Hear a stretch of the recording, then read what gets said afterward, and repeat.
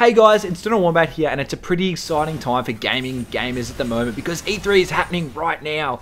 Over the last couple of days, all the big game publishers as well as Xbox and PlayStation have had their big presentations and shown off all of the new games and DLC and all of that stuff to try and sell some more games and consoles and all that sort of crap. And holy shit, is there some awesome stuff on the way.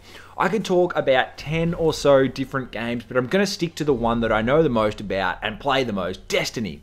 Now, Destiny got a release trailer for some new DLC, which is going to be coming in a couple of months' time, called The Taken King. It's based on Oryx, who is Crota's father, coming back from wherever the fuck he is, and taking revenge on the Gardens for killing his son, Crota. Now, one thing coming in this DLC is a third subclass for each Guardian. Now, unfortunately, I don't have any information on the specifics of each of these subclasses just yet, but what we did get to see in this trailer was each subclass's new super ability, and holy crap, are they awesome! So I'm going to show you all the footage available of each Guardian's new super ability, which is going to be coming with the Taken King. If you enjoyed this video, then be sure to hit that like button, and make sure you let me know in the comments down below which is your favourite looking super. So let's start with the Hunter. I'm a Hunter man myself, and I'm so happy with what I'm going to be getting my hands on. So the third subclass for Hunters is a Void subclass, and if the trailer is telling the truth, then the Hunter's new super will be a Void bow and arrow. It's a little bit hard to tell at this stage whether you can fire a volley of arrows or one supercharged arrow, but either way it looks amazing and I cannot wait to get my hands on it come September.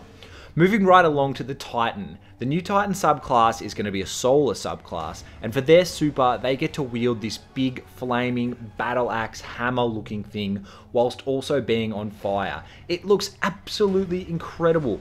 I'm going to assume from the footage that it will be somewhat similar to the Hunter's Blade Dancer, and that you have two different sorts of attacks with your super. One sort of light melee attack, and the other being a heavy or special melee. I doubt that it will be a large explosion area of effects sort of attack, seeing as how they already have the Fist of Havoc. Last but not least is the Warlock, and these guys get to go all Emperor style from Star Wars and shoot some arc lightning bolts out of their hands. Yeah, that's right, the Warlock subclass is arc, and judging from this footage, they get to shoot bolts or a constant stream of lightning out of their hands, which arcs to multiple enemies, and just looks like it absolutely decimates everything. All of these new supers looks absolutely incredible, and have got me so hyped up for this DLC, even though it seems like the latest one has only just been out. I cannot wait.